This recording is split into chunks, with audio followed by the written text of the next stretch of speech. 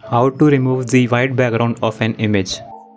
Sometimes we just downloaded an PNG image and it just comes with the white background. It's kind of sweet that it smells. Whenever this kind of situation happens, search for the effect Luma key.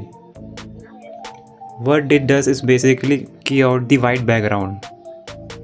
The Luma key is actually based on brightness, which means you can key out the brighter part and as well as darker part.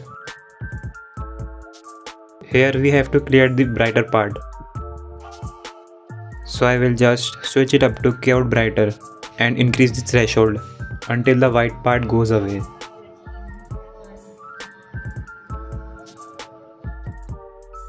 You don't need to worry about the edges.